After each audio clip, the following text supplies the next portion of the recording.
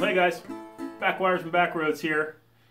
So today I am going to attempt to put the Honda 50 horse 4-stroke that I got last winter down in Kentucky, if you remember. It's a couple of episodes back on the Beagle Barge Beagle build.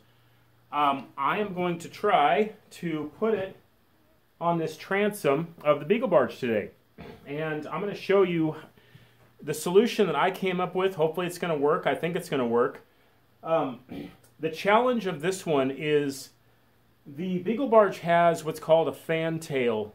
Obviously, it's a cover that goes around, kind of a protective deck, you know, that goes around the outboard. So I can't just use like a cherry picker or an engine hoist to just kind of wheel it in and place it on. I have to come either from the bottom or the top. As you can see,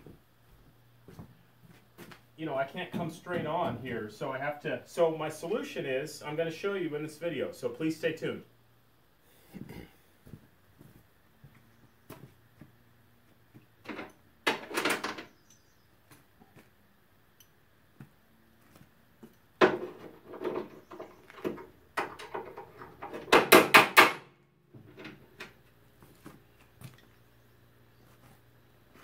Now here is the thing that I bought. Hopefully it's going to get this outboard on the back of the boat, or maybe more outboards on the back of other boats in the future. It's a chain hoist. It's a 1 ton. I probably could have gotten by with a 1/2 ton, you know, probably pretty easy, but this was the only one they had in stock at Harbor Freight. I think it cost me about 70 bucks or something, or yeah, 70 bucks. I don't know, I have to look at the receipts, but yeah, let's open this up. I'll show you, you know, give you guys some ideas if you ever come across this in the future. So I've never had one of these before. I'm going to have to teach myself how to use it. Ugh, man, it's heavy. I'm going to have to use both hands. Okay, so I got it out of the box here, guys. Came with some instructions, luckily. It's got really fine grease oil all over it, which I guess was a good thing.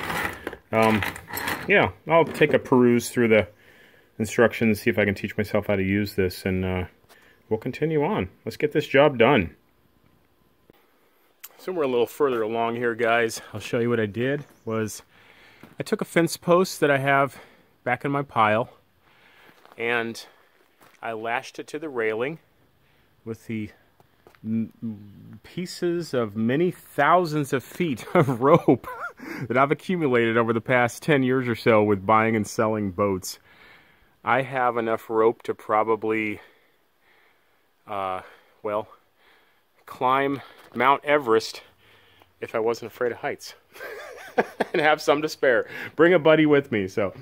But anyways, yeah, we'll continue on here. You probably see, you know, roughly what I'm going at here, so we'll see if this works. Okay guys, so show you what I came up with. Put a rope around the center above the outboard bay, and I put that block and tackle on, and it's pretty straightforward how it works. I'm sure more than half the people watching this video already know this, but you know, I learn as I go. We got the hook down there, which is going to grab the hook on top of the outboard. Now this particular outboard weighs about 250, not even that, 220 pounds. Plus I have the lower unit taken off right now. I figured so I did a water pump kit on it, and here, I'll just show you. Come over here to my messy garage. Here's the outboard that's going on it. And I left the lower unit off because I did a water pump kit, and I figured that'll, you know, spare 20 pounds or whatever, you know, putting it on. Even if I have to just grab it like a bear and, you know, break my back and put it on, which I think I'm old enough and wise enough not to be that stupid anymore. So yeah, there's a hook right here on the top of most outboards, you know, past a certain horsepower. And that's where this block and tackle is going to grab it. So hopefully, we'll see how it goes. We're just doing this on the fly, and hopefully we'll have a success today. Okay guys, you can see that I dragged the outboard out and I positioned it underneath the outboard bay. Now, I'll remind you again that the reason why I'm having to do this like this is because I can't use a cherry picker or something that would just come straight in. Like, you know, like when I took it off the pontoon boat, it came off of, it was a lot easier, a lot more straightforward. But because, you know, I've thought about, you know, cutting a section, you know, maybe making it like a removable, but I really like this surround deck, and that would be a last resort. I really don't want to cut into this boat unless I absolutely have to. So let's see if this works. I think it's going to. Okay guys, so hopefully I'm not giving you too much detail here, but let me kind of show you how this works. It's on a gear rejection system, like really, oh, I think I'm pulling the wrong one here. You gotta pull the right. Is this one? There we go. Makes a different sound. So just, this is, you know, it uses like gear ratios to allow you to lift more weight. So you can see I'm just pulling on this the right direction, and it's feeding in slowly into the block and tackle, and it's very slowly lifting the weight. Now I'm going to use both hands here, so hold on.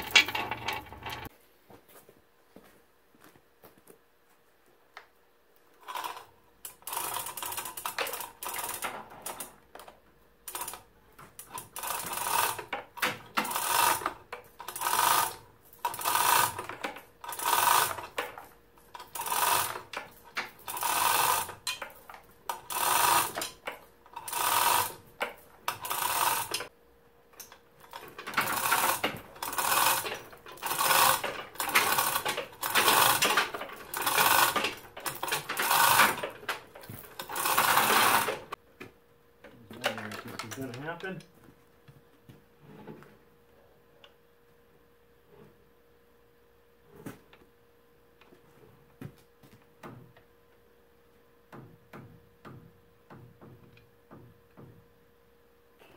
Okay guys, so I had to kick it up a little higher because I was running out of room to lift. So I put it on another couple of blocks here, you can see.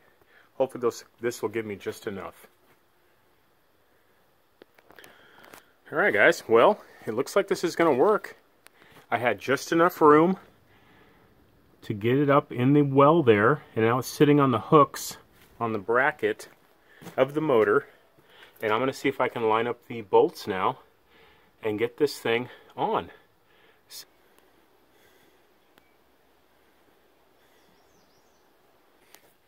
Oh, are you helping now that all the hard work's done?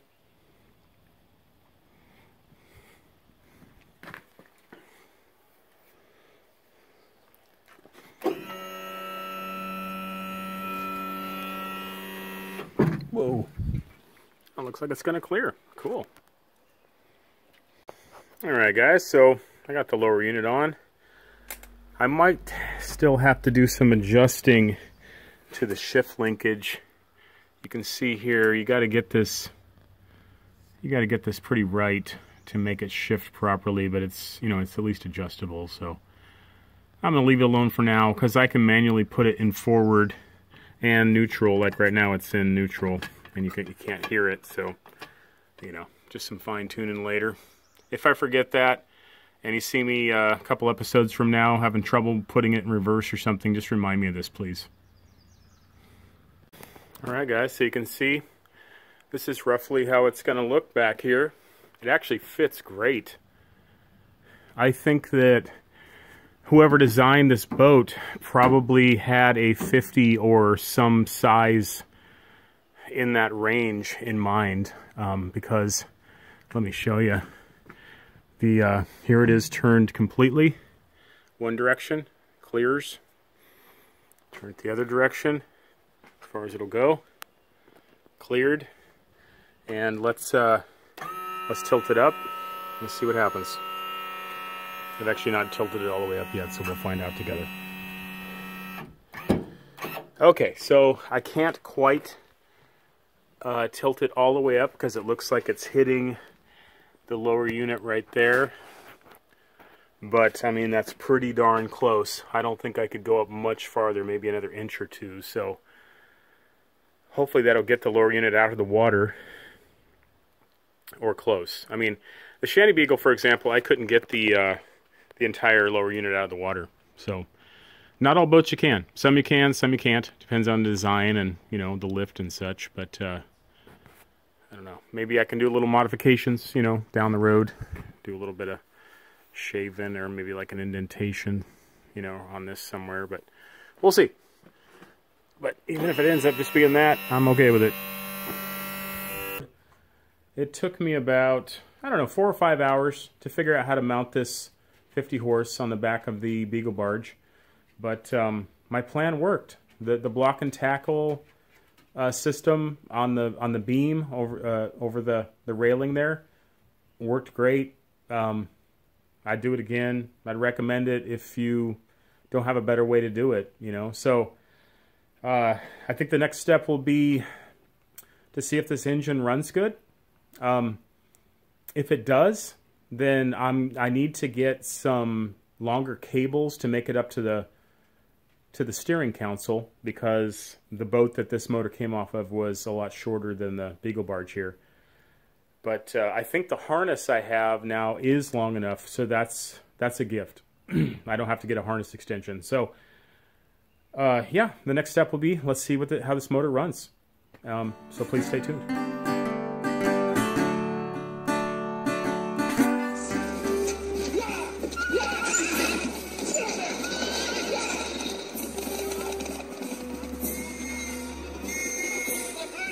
Okay, so it's a beautiful day.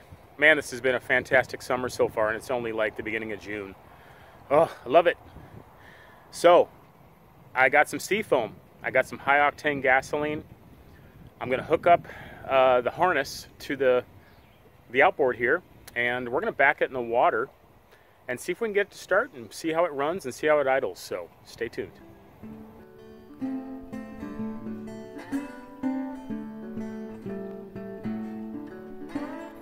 So just for testing purposes today, I brought the harness in.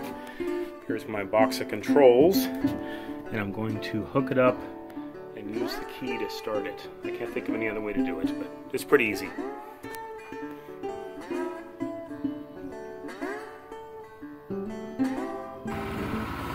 Alright guys, I think this motor's going to run.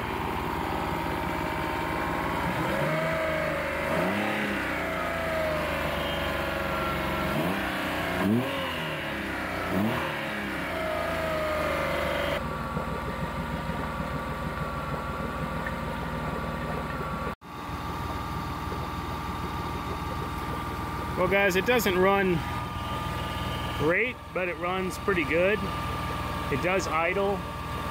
I had to turn up the idle a little bit to stay running, but it will restart. It doesn't seem like it's overheating. I think the cooling tubes are maybe a little clogged up. I'm going to try to clean those out a little bit, but I think this motor, given some time, letting it run, will actually clear itself out better and run pretty good. Okay guys, I'm also going to show you that I can put it in gear here.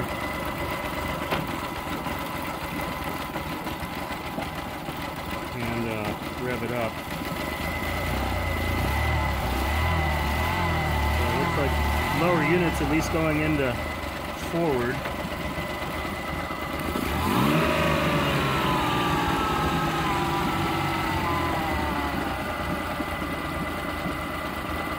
I let it run for a little bit here, and it's starting to idle down good. Starts up easy.